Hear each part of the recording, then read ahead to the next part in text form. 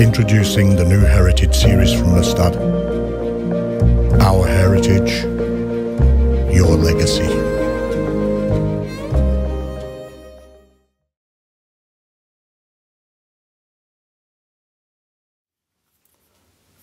Okay, we'll start with the Mustad Heritage. Curve Caddis barbless, C49 XAP, size 18. Now, I do tie this in much smaller sizes, but I don't think I'd manage to get close enough with the camera. So we've got sheer 40-0 tan. Very simple but extremely effective pattern. So we start just behind the hook eye and we go back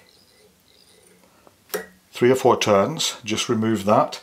Now what's very important is that we flatten our tying thread here. So we just spin it anti-clockwise to give it a flat profile. I think you can see that there now. And then what we want to do is just go back. We want a very slender body on this. This is really effective pattern and very easy to tie.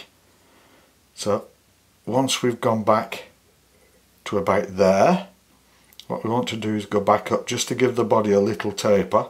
Remember to flatten your thread as you go the whole time. And we want a solid colour of the tying thread here. You can use other colours of tying thread, but this is, I find, a very effective one.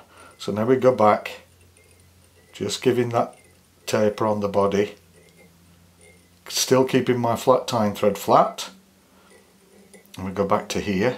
Now I'll spin my tying thread clockwise to give it a round profile. This is important here for the rib.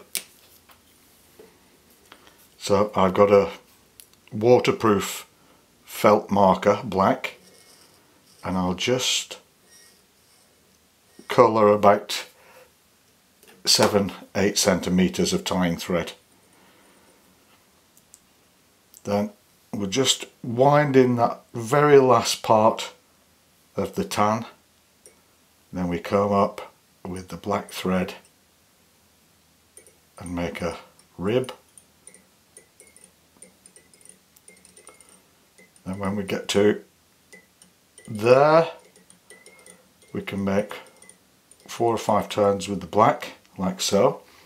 Now what we need is 2 CDC hackles, and we want, with, if possible, with flat tips like this, and we just align those up like that so the tips are even and level,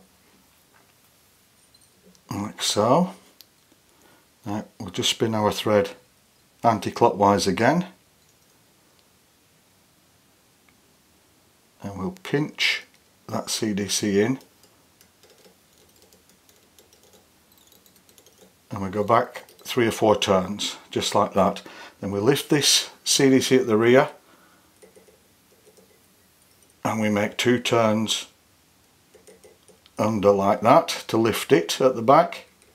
Then we can go forward again, lift up the CDC, tie it in to the CDC puff at the front, like so.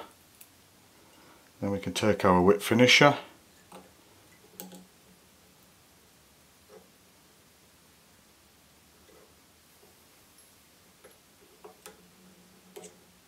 and just tighten into there.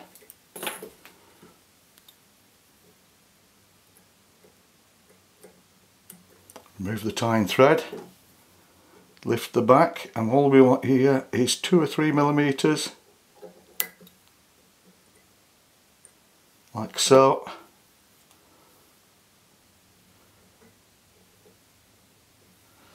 And that's the finished hatching CDC midge.